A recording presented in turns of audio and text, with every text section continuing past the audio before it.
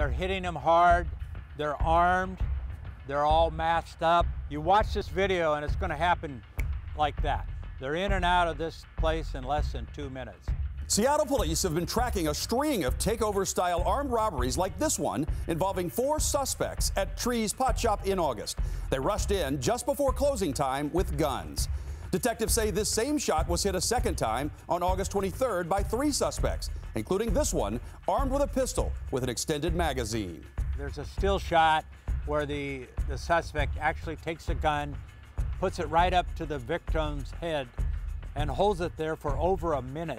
In each robbery, the suspects bring garbage bags or gym bags to fill up.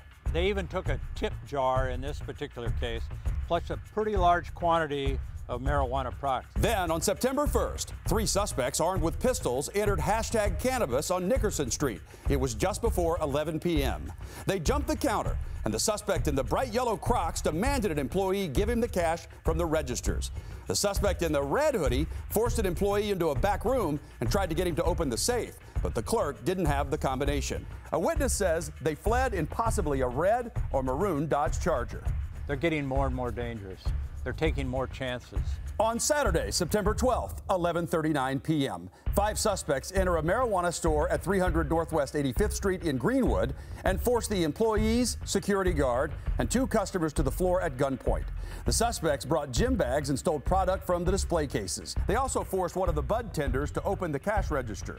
Suspect number 1 with the red shoes appeared to be the ringleader, while suspect number 5 stood at the door timing the suspects. They left after 1 minute and ran to a silver 2017 Toyota Prius with a temporary DOL tag in the rear window. The vehicle also had dealership advertisements from Toyota of Kirkland or Toyota of Renton.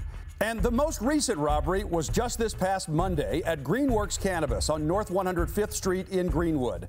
Suspect number 1 in the gray camo pants was armed with a handgun. Suspect number 2 had on some black ripped jeans. And you get a good look at suspect number 3 in the red Nike hoodie as he comes in the door. You can see his eyes pretty well. And then there's suspect number 4. He's armed with an AR-15 rifle. He points it right at the clerk, who has their hands up. He's wearing a blue hoodie. Detectives are hoping somebody watching tonight has information on any of the suspects committing these crimes. You're doing them a favor by turning them in, actually, because sooner or later, somebody's going to get shot, and hopefully we're not looking at a murder case.